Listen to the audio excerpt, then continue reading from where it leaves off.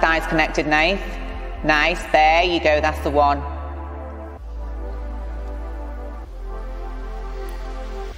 Pull those shoulders forward so you would touch more. There we go, chin up, yes. Nice, so body weight over to the right a little bit more and just flex the knees a touch more. There we go, nice. Keep the body weight over to the right. Super, think about the heels dragging in together. Push the shoulders higher and wider and relax. Better. Yeah, it's body weight on that one. So if you just make sure you're a little bit, the leg that Nathan's taking behind, as you're taking it behind, you're just pushing into it a little bit. Yeah. So what we want to make sure is that we just get that body weight a little bit more over to the right and just making sure that you think about the inside thighs pulling together.